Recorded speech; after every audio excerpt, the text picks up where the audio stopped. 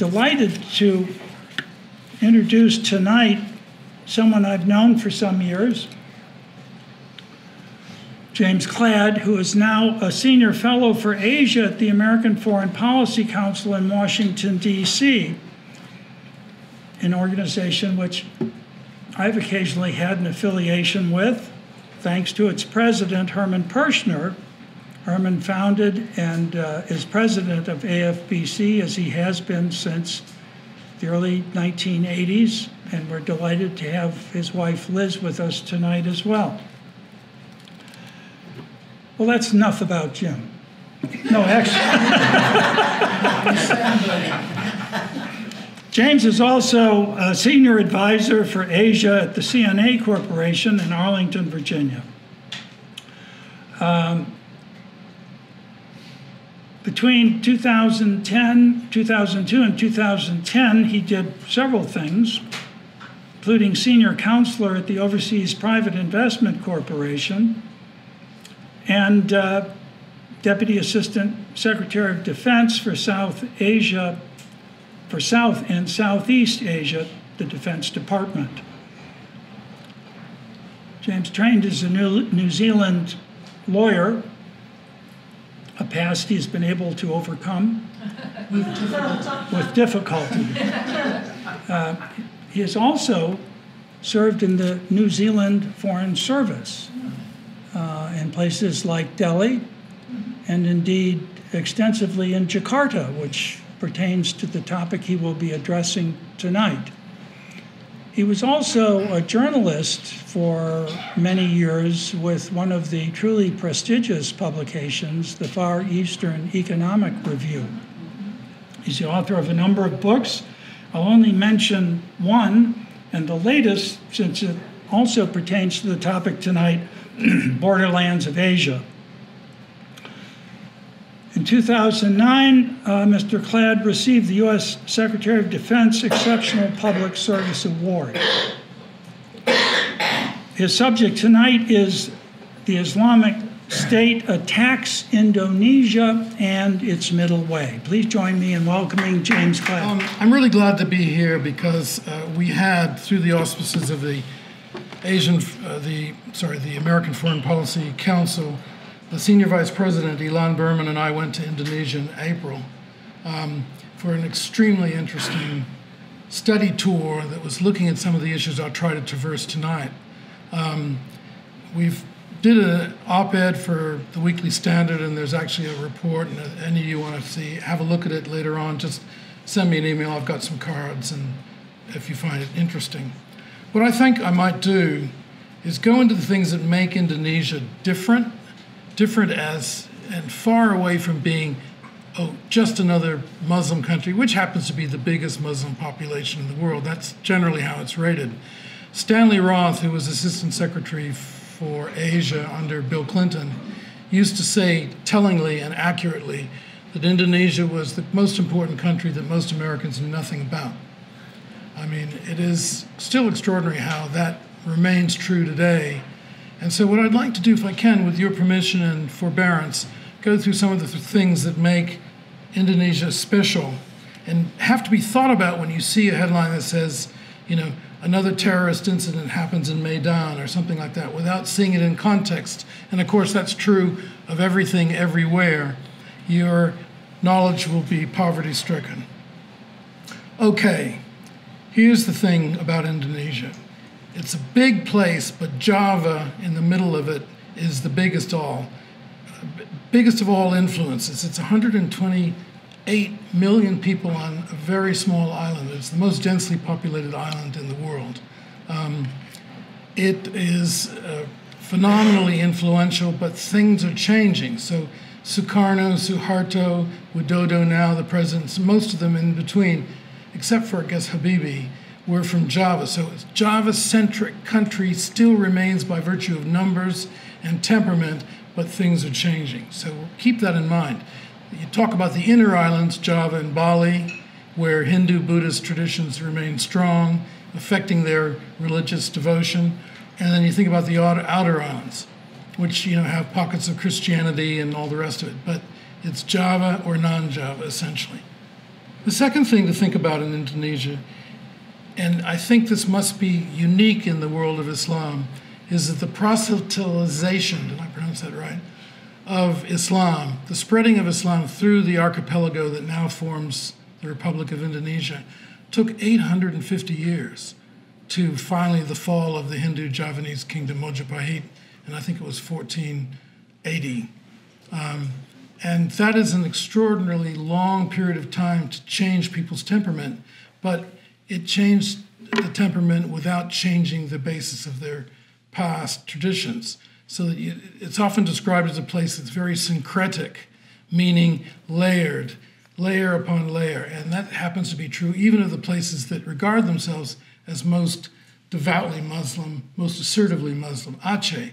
Aceh, for example, which is the tip of Western Sumatra, is the place where up into the middle of the 17th century, actually beginning of the 18th century, they were fielding ships that would have fair-on fights with the Portuguese and the Dutch out there in the Indian Ocean and the Straits of Malacca. I mean, it's a place that's big, pre-existing, pre-colonial traditions. So, slow Java, Java-centric or non-Java, slow spread of Islam. Another thing that's more recent to think about is that it was an authoritarian state under Sukarno, under Suharto. That's when I served there as a pipsqueak New Zealand diplomat, running something that became a very interesting project for the Indonesians because they'd never developed it before. And who can tell me what 25% of New Zealand's electricity comes from? Geothermal. Geothermal. Who knows this? This must be a very well-informed group. Yes, geothermal. So we had the first geothermal project in Java, and it sees a lot of interest. The Ministry of Mines, the PLN, the electricity people, Pertamina, the oil company, and then one fine day, B.J. Habibie, who became president after Suharto passed, came in and said, that's an interesting project, technically very interesting, I'll have that, and just seized it. It was very interesting because I got to know the guy. The thing to do is to realize that that period of time, which is highly authoritarian, yielded with the departure of Suharto and some turbulent times into the next feature I'd like you to remember, which is this is a place that's gone through liberalization and something else, decentralization, right? You can liberalize as much as you want if it's a top-down effort.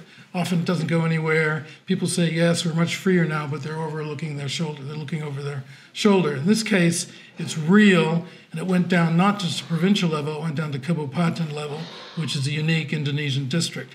And if you think this is fake, you're wrong. And a number of times I've talked to people who would like to get a project underway in Indonesia, invariably natural resources or agricultural, will say, why are there so many hands outstretched to be part of this project, outstretched in the grasping way? And the answer is that a lot more people are part of the decision cycle, which makes illicit payments a little bit more difficult and certainly more time consuming. So it's another feature which is really important to remember. Decentralized and liberalized at the same time. Within that matrix, there's some very interesting changes in political party behavior. It's now a functioning democracy, directly elected president now. It didn't used to be. I remember going along to the sessions of the Supreme Legislature, and Suharto was known for his ponderous, interminable, and uniquely boring speeches. And the Javanese can still remember the cadence, Sodara, Sodara, Dan Sabangsa, Kita, boom, boom, boom, boom, boom. And I feel it was torture for the junior diplomats who were invariably sent, where you'd accompany your ambassador, you'd say, gotta run, and we were there listening to this. But, top down, military presence in the legislature, military presence in the back of everyone's mind. Different now, different. Some of the previous parties exist, but they're kind of a shadow of their former selves. There were only 3 in Suharto's time. They would have elections, when was it, every 5 years? Something like that. And then the idea would be how many people would dare to vote for another party which was equally tame. Golkar was the government party. And if there was a slight uptick in the votes for another party, that was seen as an act of civil disobedience, just about. So party behavior before and after. So in order to see that cleavage there at the end of the last century, it's departure of Suharto, turbulent period of time, presidents coming and going, as something that's directly related to what I'm going to try to talk to you about today. Because unless you see it in situ, in context, you're going to miss the story. It'll just be another narrative about Islam and a particularly virulent variety of it appealing to youngsters. It's more than that. So you have now 10 parties holding 560 seats. Probably 4 of those 10 are going to disappear in the next election, which is this coming April. There was a new law in 2017 which said you've got to achieve, I think, 4%. Is that right? You guys are the pros. I'm running into too many terrifyingly competent Indonesia experts here, so shoot me down. But I think it's 4%, isn't it? In other words, you've got to achieve at least 4% of nationally cast votes to get in. It's a bit like party list politics in Germany and New Zealand. And some of them are ostensibly Islamic parties that are probably not going to reach the threshold. Trying to think of it, the one party that I'm thinking of is, the PKB. No, the PKB this is when the sense of getting lost in acronyms tends to happen, but there was a group of Sharia-based parties, including especially the PKS. It's known as Justice and Prosperity, which is another thing you've got to remember about Indonesia. No one says the Sharia party now and forever, and that's its banner in the election posters. It's, anodyne names like Justice and Prosperity, Peace and Goodwill, Mother and Apple Pie, that kind of thing, which contains an Islamist element, but never triumphant, never transcendent. There's 191 million voters. Their choice, even of the ostensibly open Islamic parties, doesn't indicate a wave toward a stricter interpretation of Islam.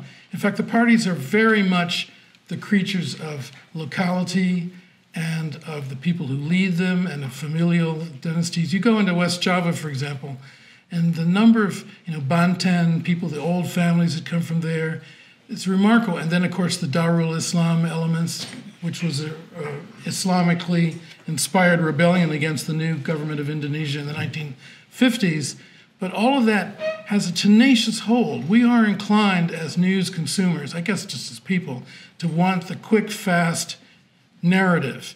And yet with Indonesia, the moment you drill into these things, you find locality, you find tribe is the wrong word, but ethnicity, habits that go way back to the origin of the two major mass Muslim movements, the Muhammadiyah and the Nahdlatul Ulama, which were both colonial times.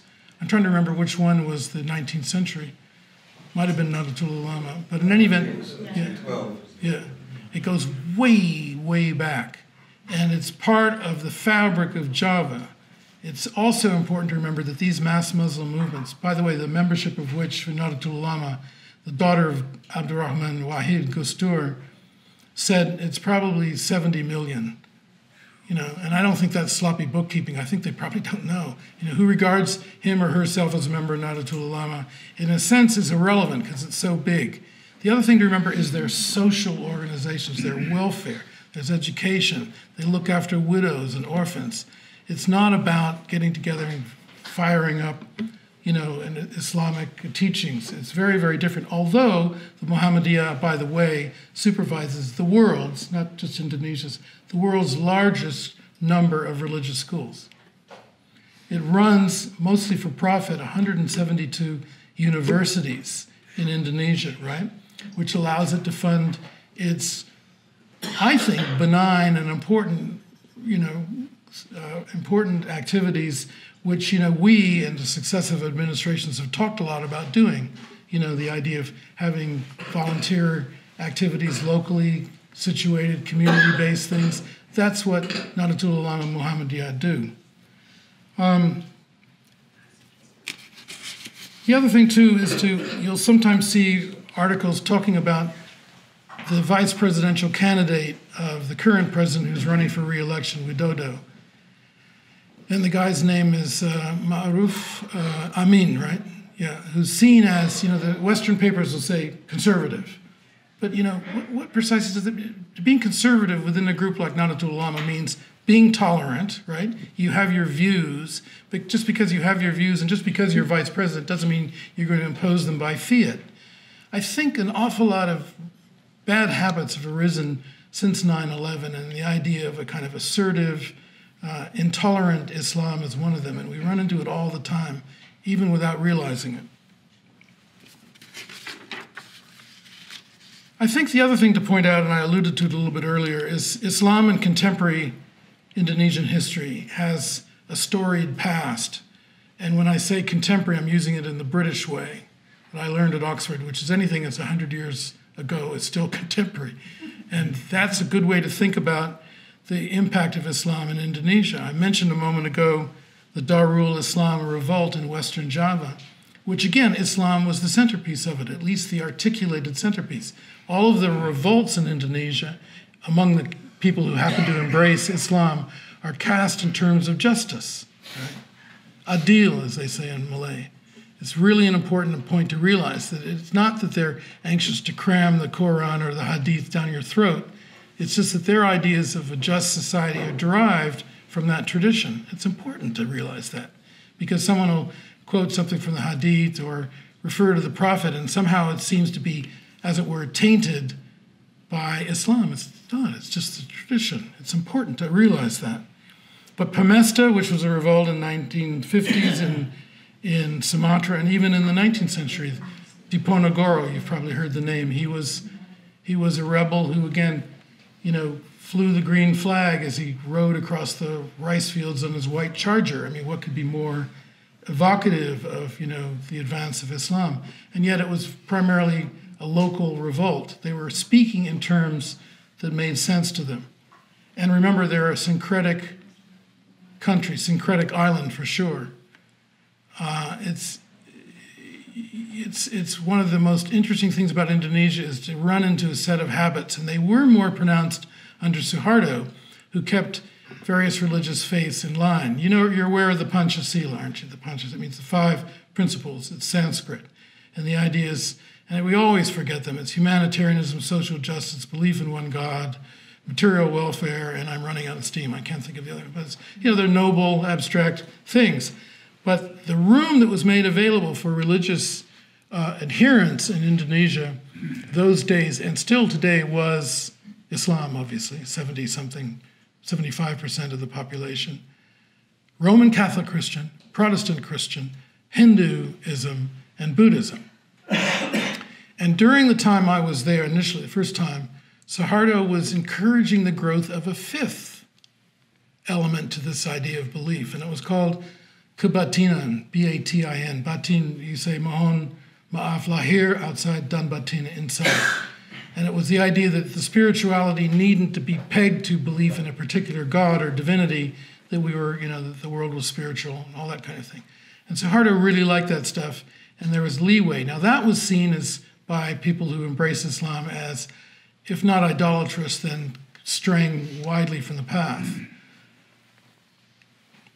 The other thing I think it's worth working out about Indonesia, so we've gone through the points so far that make it unique, the Java, non-Java balance, the slow proselytization from Aceh, West Sumatra, all the way to Java, taking 800 years, liberalization politically after Suharto, tumultuously but effectively true, and decentralization, so power not just went to the national capital and more people were grabbing it, it went to the localities as a way to preserve the country.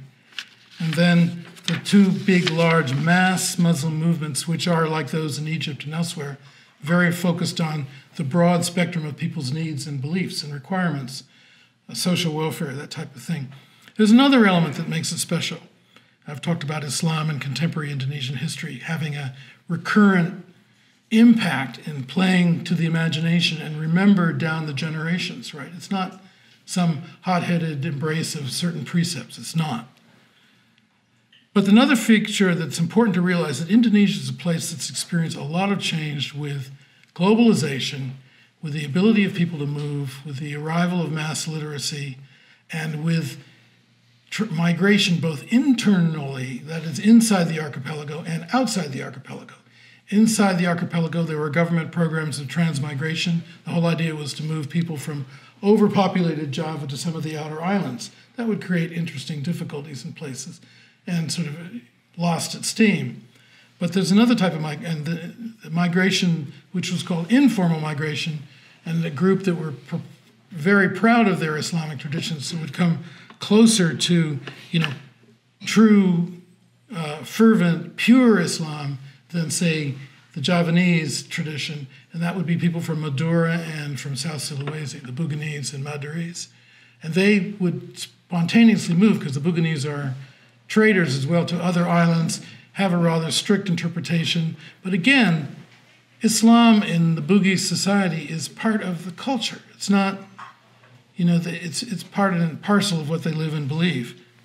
So this question of mass movement of people, I've talked about internal to Indonesia, but outside, of course, when I first went there, it was, I was sort of, God, so long ago, 20-something. It was rare to meet an Indonesian who spoke English, right? It was rare to meet them abroad traveling. All that's changed. There's a significant Indonesian community in the greater Washington, D.C. area, not as big as some of the others, but it's there. And there's a sense of becoming familiar with the world, one. Two, standards of education have risen enormously since then. The economy is diversified, enabling more people to experience more life choices than ever before. And then the global world also, of course, invites people to take a direct interest in the events preceding and after 9/11. And there's a copycat function. If someone can blow up a place somewhere else, we can blow up a nightclub in Bali, which was frequented by Westerners, primarily Australians, in 2002, killed a lot of people, or hotels in Jakarta. So there was a sense of getting with the agenda if you took that view that the jihad was a violent displacement of non-believers. So currently, what have we got? We've got a situation in which the things that I've attempted to describe to you hold fast, but also are seeing necessarily and inevitably, we being humans and this being the time going by, inevitably things are changing somewhat. And those things that have changed seem to be at variance with the type of Indonesia that people, my generation and many of the people here, remember as being an extraordinarily tolerant place. Give you an example. I don't know how many Westerners I've met who might have been oil field workers, in the heyday and are like now in their 70s or something. And they're saying, all the women have hijabs. They're all wearing headdress. There must be a terrible radical element sweeping through the country. And you think, no, not really. It's kind of a fashion statement. It's religious, yeah, I get it. But it's the idea that you take one accoutrement and blow it up, extrapolate, a type of extremely jihadi-minded Islam is way, way wrong. Nonetheless, there is a situation at the moment where a number of fringe groups seem to be able to operate with comparative impunity, when others not being sussed out. Again, the information revolution has enabled a lot of this to happen. Before, the local policeman or the village ulama would see people wandering around at night and meeting in strange places, would be aware, pass the information to the authorities. Now, you've got these damn computers, and everyone can be fired up by this stuff, and they've really taken to it. I think there's no place in Southeast Asia where the computer revolution, and certainly the communications part of it, has been adapted with such gusto as Indonesia. And so with these attacks, and just this last year, there was a terrible thing where a family in Surabaya sent their children in to be suicide bombers, and there was 3 successive explosions, one leveling a police headquarters and killing 12 policemen, but there are other people they just randomly went outside places and blew them up. There's also a disagreeable increase in intolerance of people like the Ahmadis, which are often from Pakistan and are seen as apostates. And Pakistan, to its discredit, has a law saying anyone who embraces Ahmadi version of Islam is an apostate. It's automatic apostasy. Just like Malaysia has a rule, it's a law. you cannot change your religion if you're a Malay. It's impossible. Can't do it. What do you mean? You must be mad. We'll take you to the asylum. So there's this business of saying, you know, fixed viewpoints are sort of taking hold, and you'll find a degree, in my personal opinion, of executive cowardice in the Indonesian government when it comes to thinking about protecting the Ahmadis. And also there are, not many, but there are not Sharia, what am I saying? No, Sunnis and Shia. There are Shia Muslims in Jakarta and other parts of Java. Not many, but they're feeling under threat as well. Again, is it the contemporary world? Is it really a rising movement within Indonesia? The thing that Ilan Berman, the senior vice president of the think tank where I work, and I wrote about was probably not, that the endurance of these traditions is very strong, that the tolerant thing, it isn't just, oh, let's be tolerant today and everyone will like us. It's imbued in the Javanese outlook. And I find the only time someone refused to shake my hand, the whole time I was in Indonesia, and various times since then, was in the middle of Kalimantan, north of Palangkaraya. And there was a person there who was an ulama, and I introduced myself to shake the hand, and he went like this. And guess where he was from? Saudi Arabia.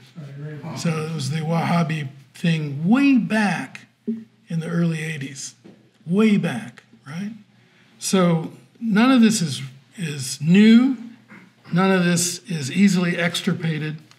But let me give you a bit of a kind of a summary, and let me have a bit of this, and let you ask some questions if you like, and throw it out to you, because I'm very interested in your views as people who are, by and large, interested in Indonesia, sometimes intimately, and follow events there, because, you know, I go back only periodically. I am not a religious scholar, far from it. I think the first thing to think of is what I've just said. It is a tolerant country, tolerant. And, you know, you'll see people dressed, even sometimes the full hijab. But, you know, there's a theater in Jakarta called Miss Cici. Have you ever heard of this? It's a popular street theater. It's done in Sundanese and Bahasa Betawi. Bahasa Betawi means Jakarta language. And people dress up sometimes as sorcerers. Sometimes they dress up as Hindu, Java, medicine men, and then sometimes grasping landlords, and then sometimes ulamas. But it's all part of the flow. And it's super important to understand that and not be upset by things that occur, because that is newsworthy. You blow something up, that's pretty newsworthy still. So, tolerance. And then second, it is a socially turbulent time, both because of what happened after Suharto, the democratization, decentralization, liberalization of things, and also because that's the state of the world today. It's enormously turbulent, in case you haven't noticed. Mass movement, the numbers of people in the air at any time are staggering, and people going places and forming good or bad opinions. So it's turbulent times since Suharto.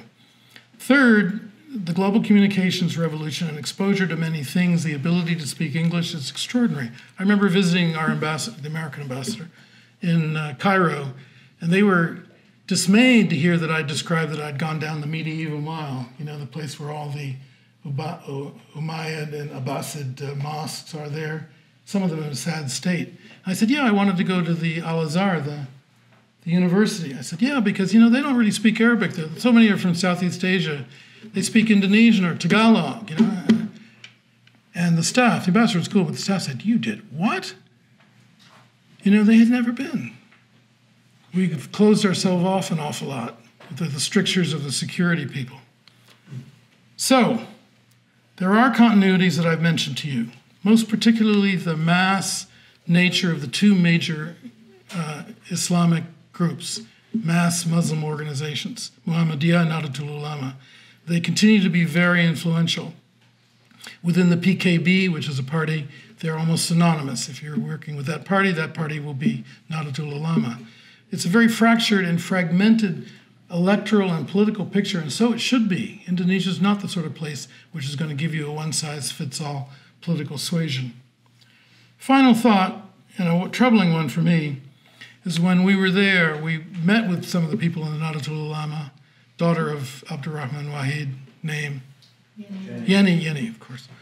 And we were introduced to a group of theirs, which is like the youth wing, and they form kind of protective activities. They're meant to kind of involve the youth in healthy, wholesome activities and all the rest. And this is a big thing because it's Nahdlatul Ulama. There are millions and millions of people who belong to this thing called Ansor.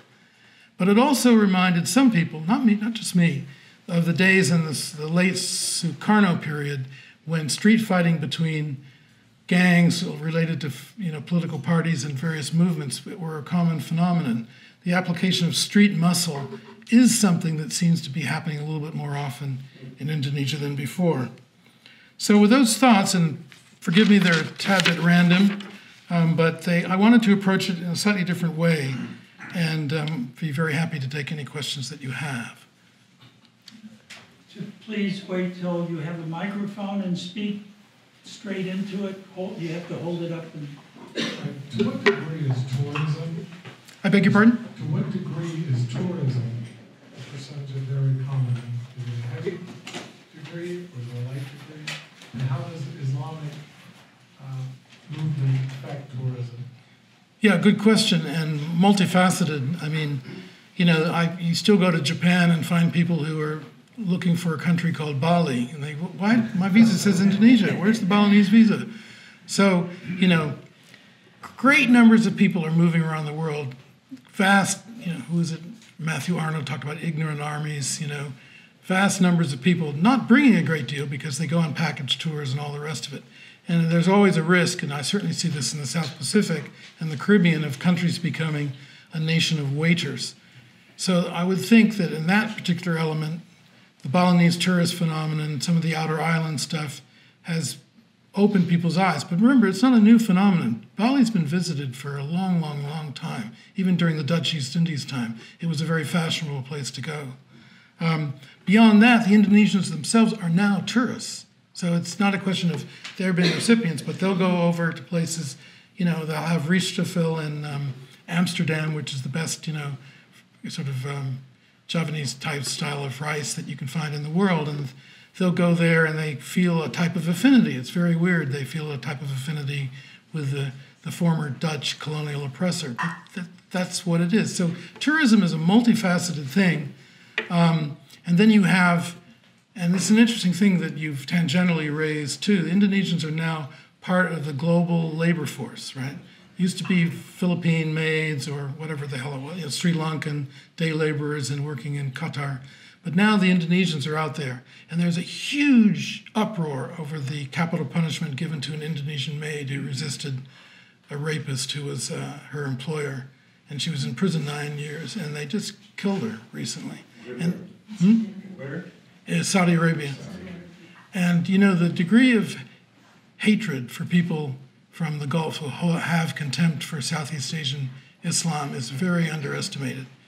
And often that's the thing that plays against the people who want to be strict or jihadi-minded, takfiri, Salafi, whatever you want to call it, minded Muslims, because it's seen as aping the Arabs. And that doesn't go down well, at least in Java, at least most places in Java. Whereas the Malays, Malaysia is an Islamic state by its constitutional arrangement. And it's the Hanafi school, but they're not way over the top towards Wahhabi stuff, but they're very keen to be seen as a kind of fully participating member of the Islamic world. And of course, there's the Philippines. And that's another element to remember. Southeast Asian Islam is not something that just has flown into consciousness as a result of the aftermath of 9/11. We went in to the Philippines and snuffed out an independence movement in 1898 and fought a very brutal war against insurgents, including people in the south in Mindanao. Now, at that time, Mindanao, if you looked at the whole population of the Philippine archipelago, Mindanao probably had 15% of the total population would have been Muslim. It's down to about 2 now because of huge demographic shifts by the Filipinos and migration coming down from the Visayas into Mindanao. But that's a place where, again, people say, it's an Islamic revolt against the central government. Well, actually, we make it an Islamic revolt by tarring them as Islamic enemies. And that's, the 45 pistol was supposedly, this is the urban legend designed to stop a Moro charging at you full tilt. I mean, that kind of unhappy talk. So Islam as a identifying thing, as a source of inspiration for justice, is big in the region. One thing that should also be mentioned too is that with the fluidity of movement in Southeast Asia, and of course people speak Malay, Indonesian, and Brunei, Malaysia, even southern Thailand.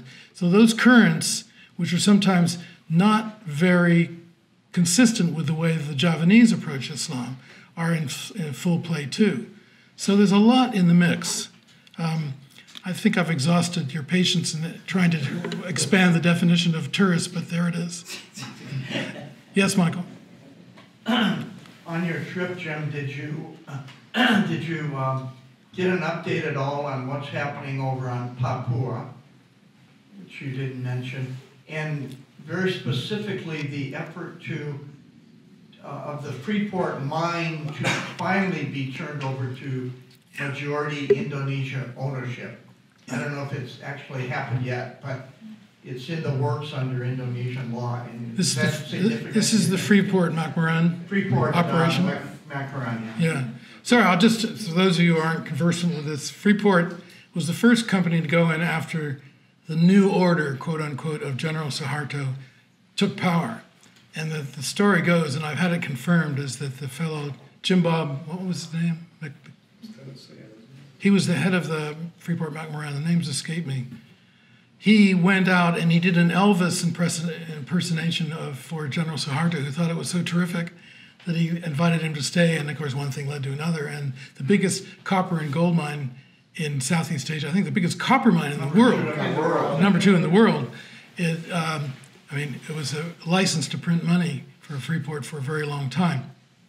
To give them credit, over the years, they began to be, perhaps belatedly, perhaps not, attentive to things like the local indigenous people and what kind of working conditions, and will you please take care of the destruction you're wreaking on the environment. So, they played catch up.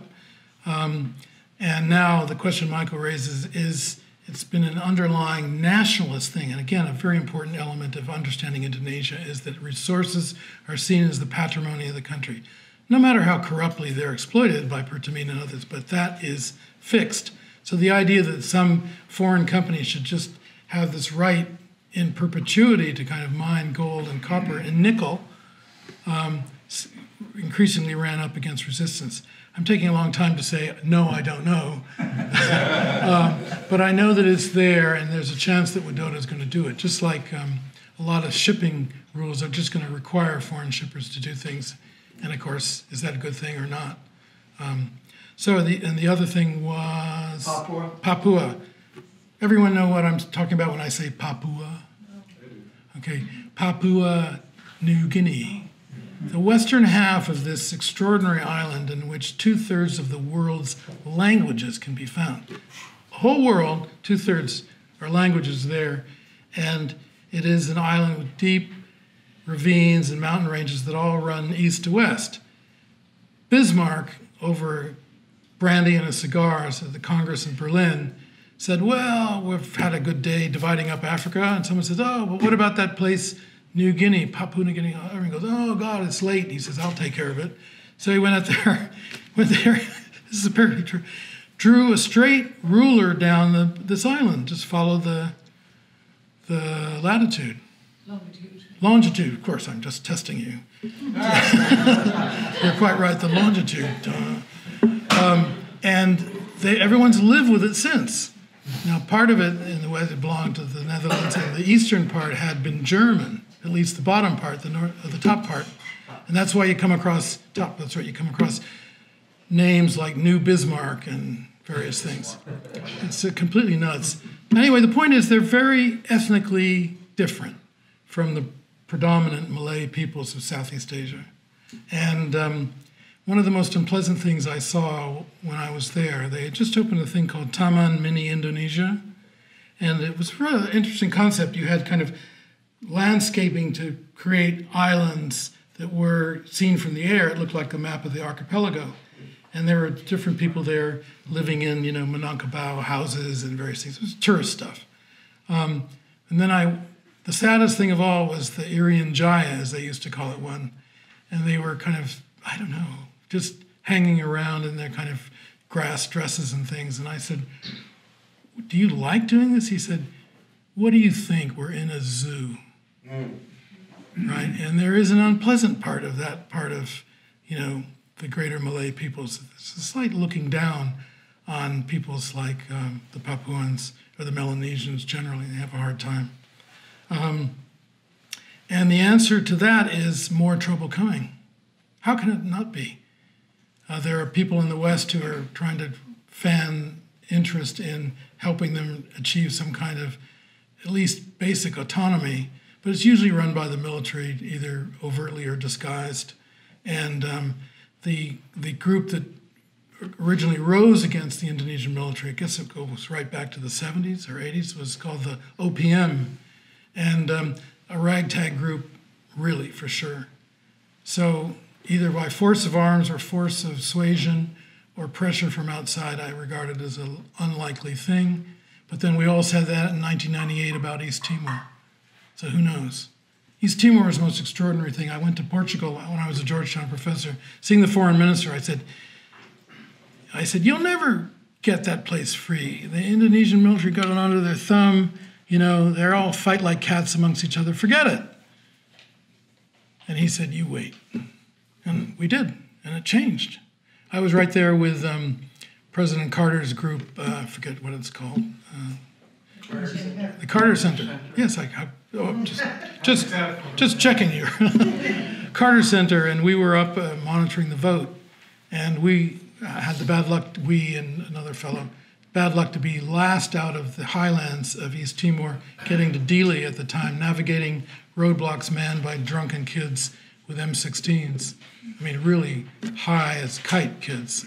And each time I'd have to get out and say, my pretty good Indonesian at the time saying, wow, that's a really amazing rifle. Where'd you get that gun? Wow, how'd you do that? Like playing the gringo fool for 6 times getting there. And Michael will remember this. We all got out on an ancient Hawker Siddeley British jet prop plane. And as we looked behind, you could see, and it was very, very disturbing. Once again, the gringos got to get away in safety. And the militias were closing in on the compound. It wasn't pretty. It's a real indelibly pictured thing. So East Timor was one of those things, yeah, it'd be a good idea if, and we're sorry for you, but accept your fate. Well, they didn't. And now, arguably, they're becoming a Chinese colony, but that's another matter. Yes, sir. We were talking before, those of us who are roughly contemporaries go back the same number of years about Indonesia, and the Indonesia that you described, the layered culture, the tolerance are all there. And we keep seeing it. Bill Little, for instance, and every time there's an election, talks about how the Muslim parties never really gain anything. But, and that's the but that's a little disturbing, say a couple of words about Ahok. Yes. Just how Islam really did inject itself in a very frightening way. Frightening and rapid way. Ahok is an ethnic Chinese Indonesian who became mayor, I think by initially kind of governor. Yeah, it was governor of the Jakarta province, right? And he was displaced and vilified by street demonstrations, which acquired a rolling character. The Hizb al-Tahrir, right, is the group, and they mobilized people, and it's not clear, he was accused of having blasphemed against the word of the prophet, and he's an extraordinarily cultured and interesting guy, with a great sense of humor, by the way, but that was taken amiss by the rather strict puritanical types who were opposing him. And I didn't think that it stood much of a chance to go anywhere, but it did. But he's in jail. He's in jail.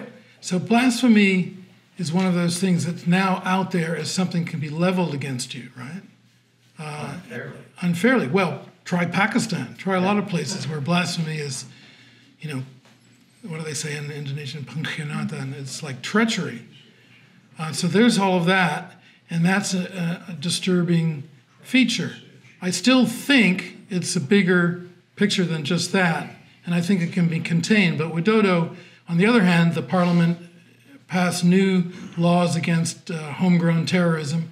On the other hand, they've been releasing people, so it's a kind of carrot stick, carrot thing, where they try to do the same thing.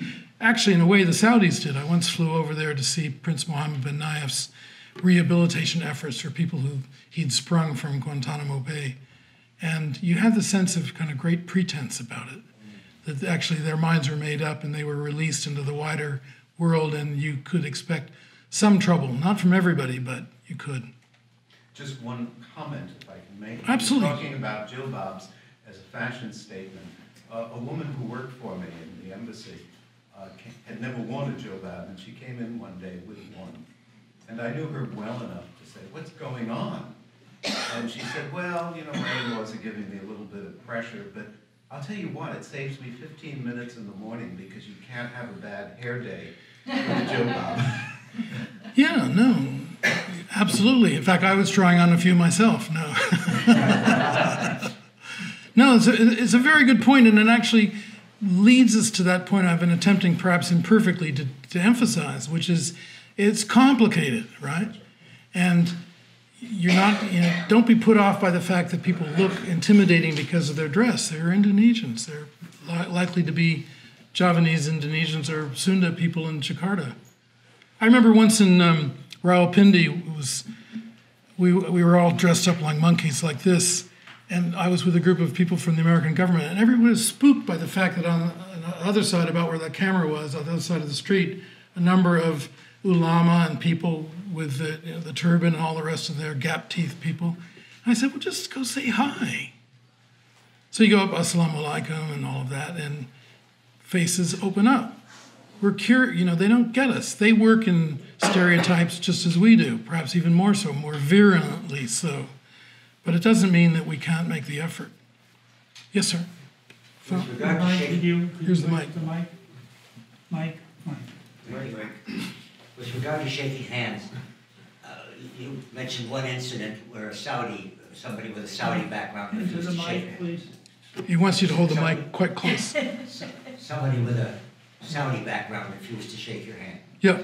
What about meeting women? Have you encountered women refusing to shake Never. your hand? Never. But on the other hand, I don't lunge forward. I'm not running for president. Hey, how are you? But I say, madam, how are you? And then it's also kind of it's a touchy country too. I mean, touchy-feely. Hi, you going to nail me? I'm not allowed to speak before I get the mic. Oh, really? And speak closely. Okay. Yes, sir. So thanks for the optimistic report that the things we worry about here have developed, but not as much as people get the impression. I have a question about inevitability or otherwise. There was, as you emphasized, a secular dictatorship, Suharto, very similar to other secular national post-colonial governments. Yeah. Although Sukarno came first. And there's been a trend toward indigenization and re-religionization, not only in the Islamic world, but even in India. So the Congress Party gets displaced partly by the Hindu nationalists. Mm-hmm. Do you see this as inevitable, this indigenously developing in Indonesia as well? Or do you see it more as a product of the external influence of this development throughout the rest of the Islamic world and the copycat element? And a second question related. Would it have been conceivable for the Suharto regime, type regime, not Suharto himself, but a secular authoritarian regime to have continued in place of democratic or political liberalization and democratization? Could there have been continued social liberalization and modernization? Sort of like the China. Under such a regime. Yeah. And if so, would these disturbing trends, even if not as bad as people think they are, still they're there, would these same disturbing trends have inevitably developed anyway in terms of Islamic intolerance, Islamism, Yeah. and some terrorism? Or would such a regime have more successfully prevented it? I think that's of some ideological importance here because America made the theory that democratization is the answer to Islamism, and the opposite possibility is democratization is what has promoted Islamism. Well, I always like the comment that the former foreign minister of a country called Yugoslavia made to Jim Baker when he said, "How do you feel about these elections really?" He said, "I'm not actually sure the country's going to be there much longer." He saw elections as a partisan mobilizing thing that would reinforce ethnic hatreds and resurrect an awful lot of difficulties. So the idea of contestation periodically through elections plays to the type of possible result you're just mentioning. I think that I don't want to seem a Pollyanna about all this. I think things anywhere can go bad and can go quickly wrong. I think that, for example, there's an awful lot in the supersaturate solution that is Java today. I mean, it's cheek to Java life, and luckily there's been an improvement in economic circumstances. But what if 3 volcanoes go off at the same time? I mean, the devastation that will visit on the farming sector and all the rest is huge. So I think that, that there is an awful lot of talk about this at the moment. Is the Chinese model something you'd want to emulate? Well, if you're some dictator in Africa, sure you want to emulate. Everybody's making money, no one's giving you trouble, at least it looks that way. So the idea is, can you have prosperity? Gorbachev went the political liberalization route. The Chinese always tell you this. That was their big mistake. We didn't. We kept tight control. And for a look into that, read Richard McGregor's book, The Party. It's just absolutely fantastic how it describes a Leninist outfit, top down, being capitalist, making money.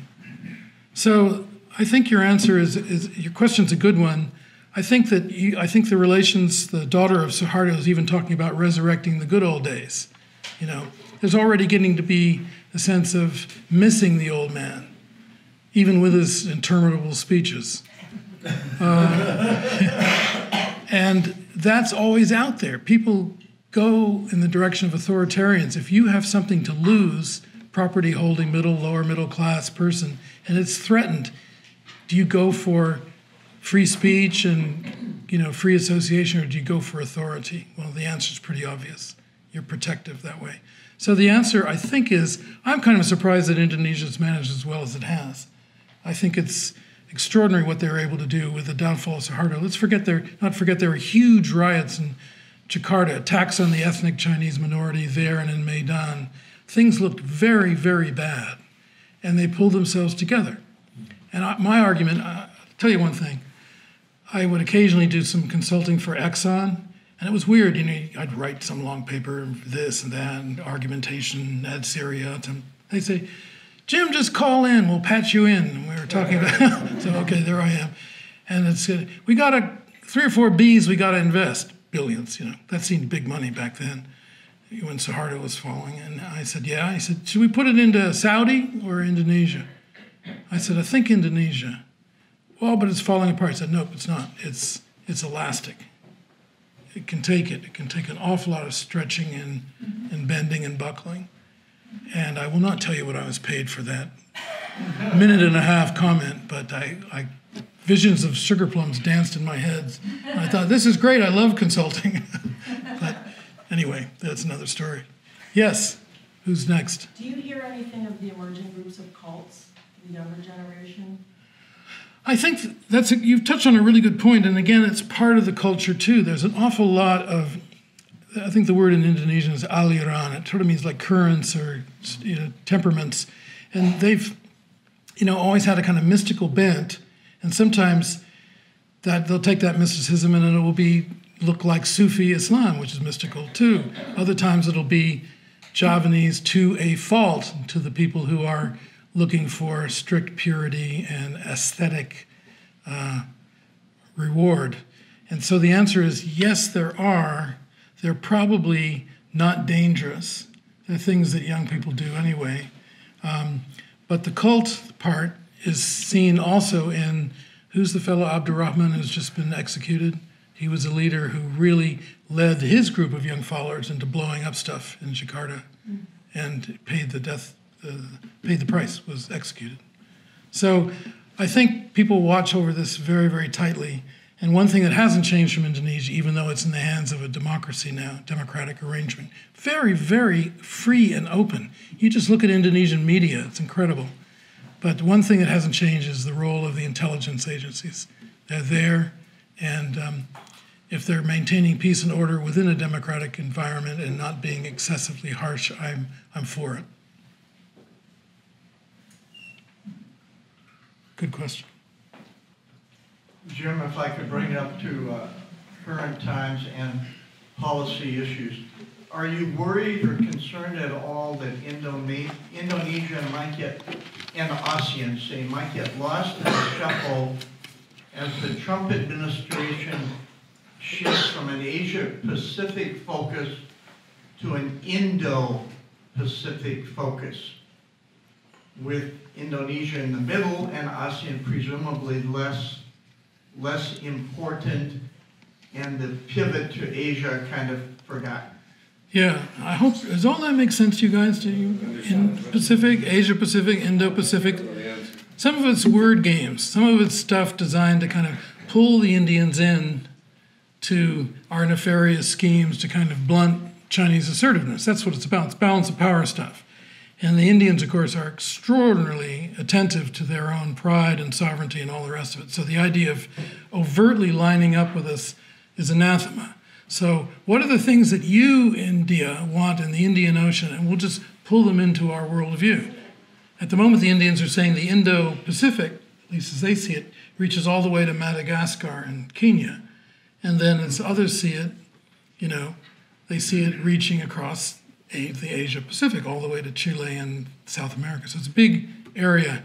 A lot of people are earning good think tank salaries thinking out what the Indo-Pacific means. If you go in and do a search, it's mostly mid-career academics who are coming out with an awful lot of stuff that looks important but doesn't really address the issue. They're trying to give substance to something which is a fictive diplomatic device, in my view.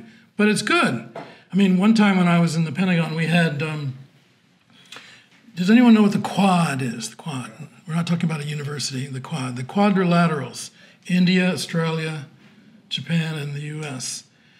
And the idea that we'd even think of meeting would freak the Chinese out. And we put together a meeting, and it was at the side of a meeting of an ASEAN, so it was the Quad. They were all there for some reason. So we had a separate room in the hotel, and everybody talked. And they said, but what's the agenda? And I said, in the cable back, I said, it doesn't matter, the agenda. Talk about the Chelsea Garden Show. I remember saying that, you know. Anything you like. I said, the fact that it happens. So anyway, fast forward, Mike Pizzullo, as Deputy Secretary of Defense for Australia, came into the office in the Pentagon. He said, boy, we were really given a hard time by the Chinese. I said, you were? He said, yeah. He says, they demolished us last week. Twice, 3 times. So one of the younger staff in OSD said, tut, really? Well, that's it. He said, no, mate. He says, that's the whole idea. That's what you do. You measure short of war and then some. You play this minuet. And they still can't bear the idea that there's a common interest, which is explicitly and implicitly anti-People's Republic of China agenda. And that's where we're going. So the Indo-Pacific question's a really good one, but it's all about what wallpaper are we going to put up in our new creation. And the final point, Michael, is ASEAN has been amazingly successful at being the clearinghouse through which issues don't really need to go, right? It's much easier to talk about the Senkakus in Northeast Asia without all the Southeast Asians hanging around and without the Khmers and the Laos passing every bit of information directly to the Chinese. You've heard that, haven't you? That if you want China to really know something fast and reliably, tell the Cambodians. It's kind of where it is. Well, it's all right. That's the world as it is. So I think that there's a lot that can be done with that kind of wallpaper, but don't fall into the trap of thinking that whatever the latest communique about the Indo-Pacific is saying really reflects any reality. I mean, it's like State Department coming up with a new program, and what you look behind the podium, and all they're doing is taking programs together and shuffling the cards in a new way. They don't have any money. and it's dressed up as something, and then it always looks mean-spirited and, you know, second best when you measure against the Chinese. If I may, James, someone mentioned the media in Indonesia. I know that the Broadcasting Board of Governors, which inherited the Voice of America from USIA and the other government broadcasting entities, has spent a lot of money in Indonesia on television and radio. Are you aware of any impact or any awareness of that presence? No, I asked about it obliquely and indirectly, but not the direct answer I got, but the impression I got was it's a riot of contending voices and channels and cable this and do that, satellite this and that. So the idea that you're going to have some diktat that will work, and you've written so convincingly about our reaction after 9/11, you know, you can't fool them. There are people who pass that message implicitly, but I'm not aware of it, and certainly nobody spoke to it, and we gave them plenty of opportunity when I was out there with Dr. Berman. So if I can just ask one last question. Sure, whatever you said. Of course, Afghanistan had a form of folk Islam very much like the one we're describing. Yeah, good point. In Indonesia, that's been largely, if not completely, destroyed by the Taliban. Wax was shaking his head. Well, it's been damaged by the Taliban. The shrines have been blown up, etc. And we know that some of the roots of that go back to what the Saudis did in the Afghan refugee camps in Pakistan during the war with the Soviet Union. No one spoke more forthrightly or angrily against Saudi influence in Indonesia than Abdulrahman Wahid. Yes, he also went to Israel. You have, I won't say you've been dismissive about it, but I've heard from others who go regularly to Indonesia who are worried about the damage to folk Islam the Wahhabi influence has done. I'm not remotely dismissive. I tend to try to see it in a larger picture, which is an awful lot of that stuff, just by the rapid movement of contemporary society and change and globalization, is at risk anyway. Look to the people who run the World Monuments Fund up in New York.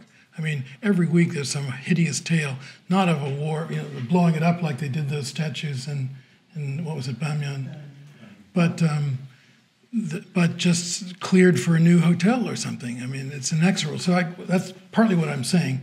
And in Java, the lure of modernity and money and prosperity and flashy things that work is true. It's just true.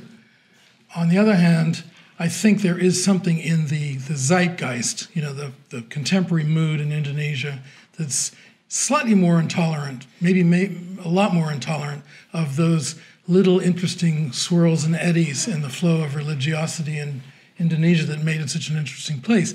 I hung out with some people who were working with this. Remember I mentioned there was a sixth possible stream that Suharto was interested in, Kebatinan, mysticism.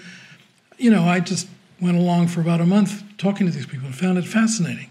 Rather vague, but interesting stuff. And that was, I don't think it's easy to do now. I think that there's a lot self-imposed strictures. But remember, all times change. This is kind of an embarrassment. And someone getting up there saying, death to the infidel and all the rest of it just doesn't cut it. Not that kind of country. Great. Jim, thank you very much.